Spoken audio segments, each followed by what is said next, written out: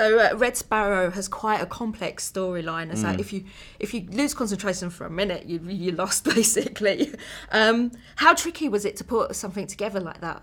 It's tricky. It was probably one of the trickier screenplays that I've ever had to work on. I worked very closely with the writer Justin Haith in adapting the book, and we made some changes so we couldn't just follow the book exactly.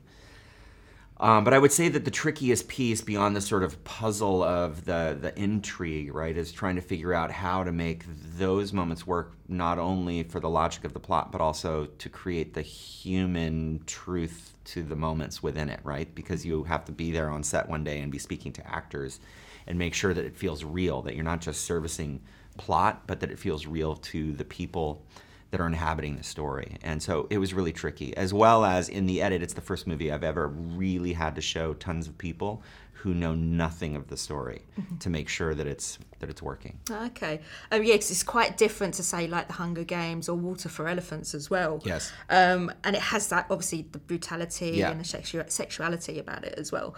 From the very outset, we obviously get the broken leg. Yes. So was there kind of like a no-holds-barred kind of mentality when it came to it? It was. I mean, to a point, we had a no-holds-barred mentality to the movie. I mean, definitely the sort of tone and was a big part of the movie. The brutality is a big part of the movie. There's an audaciousness that's a big part of the movie.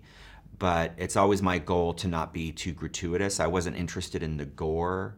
I was also not interested in making it an erotic thriller. So the brutality and the sexuality in the movie was something that Jen and I actually worked really closely together on, as well as with the screenwriter, to make sure that it was really sort of married with narrative, had specific emotional values, was connected to the themes of the story, and that we just never went too far. Yeah, it was the sounds more than anything. You knew what was. Yeah. Yes, there's a scene. Yeah, there's a torture scene with a skin grafting tool that makes people very, very squeamish. Yeah.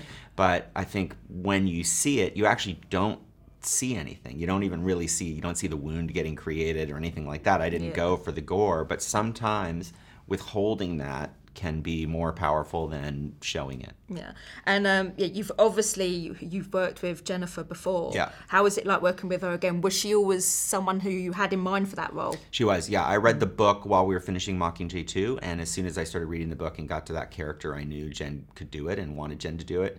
So I finished it, knew it was something I wanted to make. I called her, pitched her. She said hypothetically, without reading a script, it sounded cool.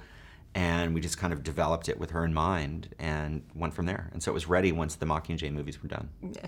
I mean, did she have any kind of, I'm not doing that kind of reactions? No, I mean, I think that, I wasn't positive that she was going to want to do it once she read the script because of content.